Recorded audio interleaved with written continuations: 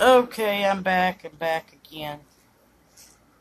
After just giving a spiel about Amber Mundy, my childhood bully, and the down on luck life that she's living, and the interesting in her fate in life that she's been got in her, and how I'm relishing in the karma that's biting her in the ass right now.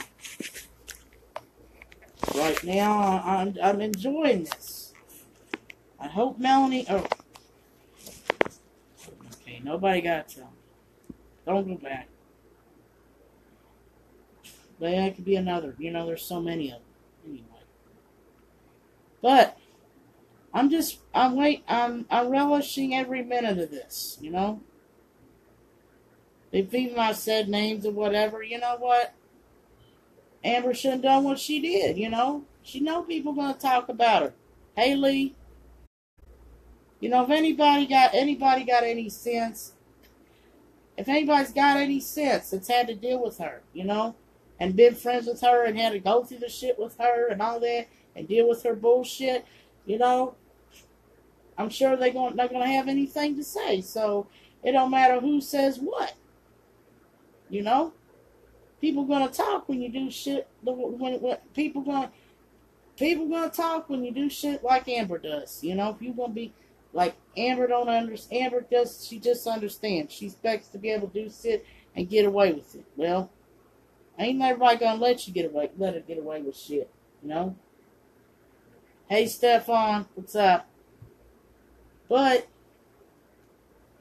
kind of going back to the subject, that goes to the subject that was, I don't know what episode that Miss Leslie, Downtown Leslie Brown had on her show, what Wednesday episode it was, but she had one, she was asking one question on the show about holding grudges. What's the longest you've held a grudge? Do you hold any grudge? But damn. This girl bullied me when I was in junior high and high school. How long was that? 30 years? Been 30 years ago. Yep. And I'm still holding grudge against the bitch. Yes, the fuck I am. I'm not letting go of it. Not letting go. It's going to be hard to let go. Especially when she hadn't learned from him, especially when she's still out there doing the same shit now. I wish I would just run into her in the street and her come up here and try to fuck with me like you used to. I'll tell you what, I'll dog walk her ass. I'm ready to just dog walk her. I mean, it's just, I'm telling you, when you go through abuse like that, and then all of a sudden you go through abuse, it really affects you. It affects you.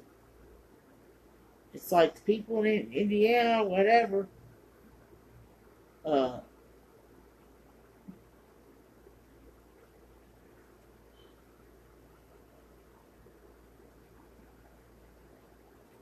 boy. And like I said, you talk about some people just don't hold a grudge that long, but I tell you, I mean, there was this dude that was talking about his childhood bully, but he did to him.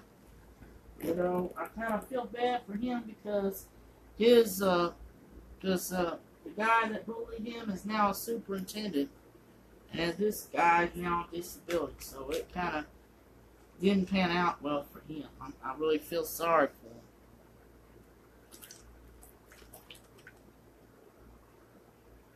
See, that's what's wrong with schools. Why kids are getting bullied in school. They're hiring bullies to teach our kids, and childhood bullies are teaching them, hiring them to be our teachers and superintendents. How does that do anything?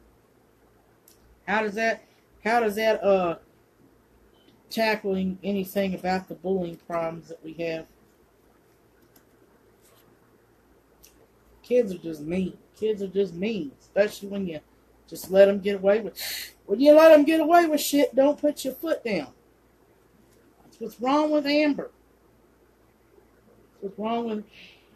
Nobody's ever had any fucking kids. But I guess Mark was the one that. Did Mark just feel sorry? Did Mark Jennifer just feel sorry for Amber or what?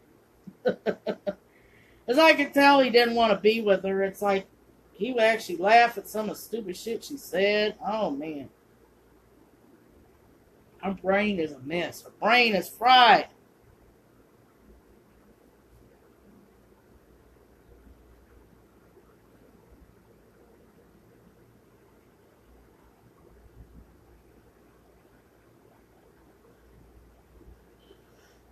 Oh, God. I'm sure I get tired.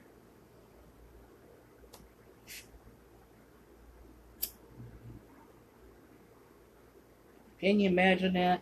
Holding a grudge against somebody for 30 years.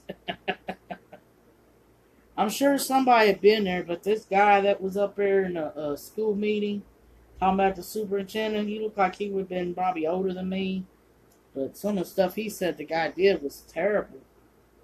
But man, he went up in that meeting and let them people know how that superintendent really was. I wonder what'll happen to him after this. But it's a relief that I'm finding out that my childhood bully's living the life she deserves.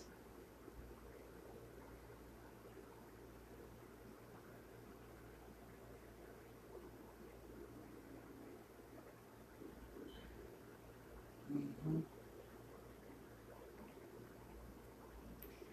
But anywho, that's what I got to say about that. Peace. Feeling tired again. I've been sleeping most this fucking day. Why do I gotta feel so tired? My face is red. It ain't good. Hey, Rondell, what's up? Oh.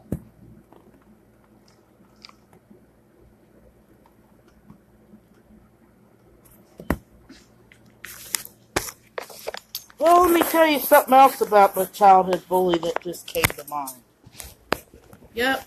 Well, I don't see why Missy's still friends with her, but Missy, this one girl I grew up with, she was crippled, and when she walks, she tends to fall down and stuff. But Amber laughs and makes fun of her every time she falls down. And I'm sitting here like, okay, why is Missy still friends with her for doing that? And if I had fell down because I couldn't help it, I couldn't walk, and somebody made fun of me like that, laughed, I'll laugh. Like I said, I got other things I can laugh at as far as her. Or laugh at how messed up she fucking is. Laugh at where her life is. Shit. All the bad luck she's having, all the bad things happening to her in her life. I'm laughing about that. She wants to laugh at me about she's thinking I'm retarded and slow. Well, shit, I'll show her how retarded and slow I am. I wish she would just come at me. Come at me now, bitch. Come at me now.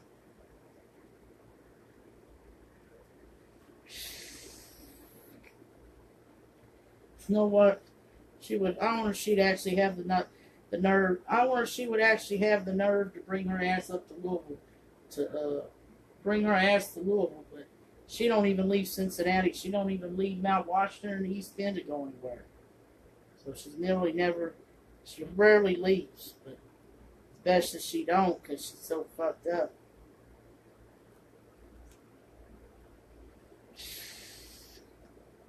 But I'm just getting a joy and excitement out of this. I'm just waiting to hear what else is next. Hear what else is next.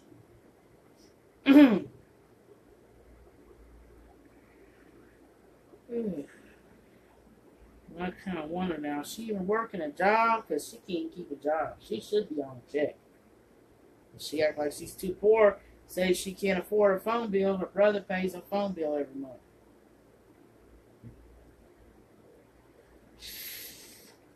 That's all they've done. Giving Amber this and giving Amber that. And here she acts the way she does. I'm surprised her mama's still alive after dealing with the stress of her. I feel sorry for her mama. But her mama just let her do too much shit, too. Her mama should have... Only time her mama put her foot down was when she got in trouble with Rex Elam. She came home and from 2020, and her mom pretty much had her on lockdown in the house until it was time for her to go to Hillcrest. But after that, Just let it go.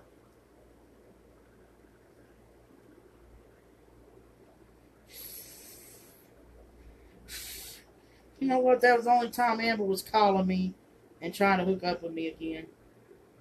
It was after she got in trouble. She was all down and out and shit. I know better. She'll call when she needs something.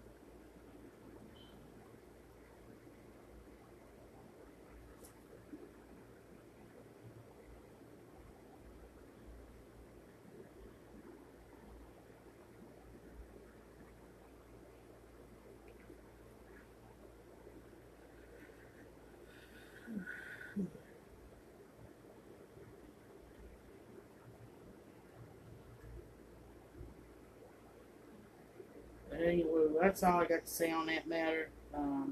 I have been wanting to talk about being a star, starting out, being an actor, a musician at a later age. But I'll probably talk about that sometime tomorrow if I get around to it. It's time I need to go lay down and go to bed, I guess. Good night.